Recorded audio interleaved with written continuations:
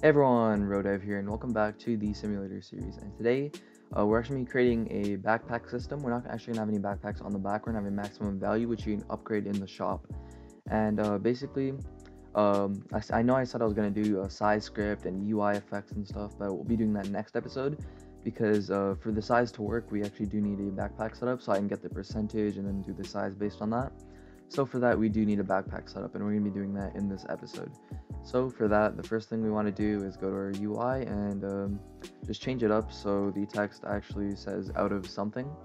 But before that, in leader stats, we need to add a backpack value. So I don't think I'm going to say display the max backpack value in the top right. We're just going to have it under the player. So I'm going to type local, let's call it storage equals instance dot new int value, and then we're going to do storage dot name. And this name actually doesn't matter, so make sure you copy me.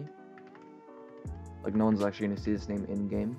And then after that, you want to type storage dot value. So the default value is actually going to be let's say 5.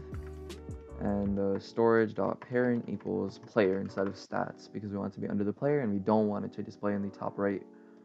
So from there, we're done the leader stat script. We need to make some changes to the add strength script.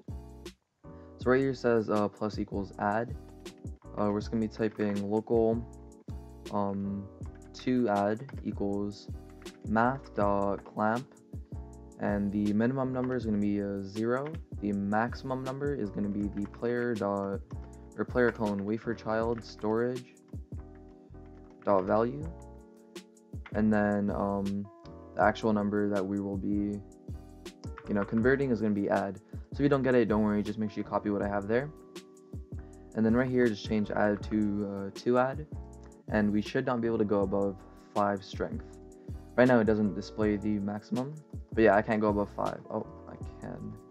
Alright guys, I'm back. I fixed the script. Basically, the minimum and maximum is on the right side on the Y and Z axis, or not really axis, but you get it. Math.clamp is working. So basically right here, we want to type add plus strength.value, comma 0, comma player wafer child storage.value.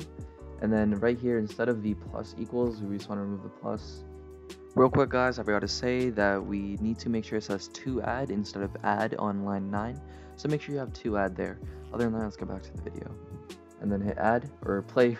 And as you can see when we're playing, the maximum I can get right now is 5. And then when I sell, I'm back down, I'm gaining 2. And as you see, the max I can get is 5. I'm clicking, sure you can hear it, and I can't get any more. So that is the backpack whole situation. And if the player tries to change it from here, so this is how an exploit would work. If they go into their player and they try to make it so they can get like 10, it's not going to work because the server's checking it, as you can see. One more thing we're going to do in this video is add the slash and then the actual maximum value. And one more thing, I'm just going to change the storage on the server and we'll see it work.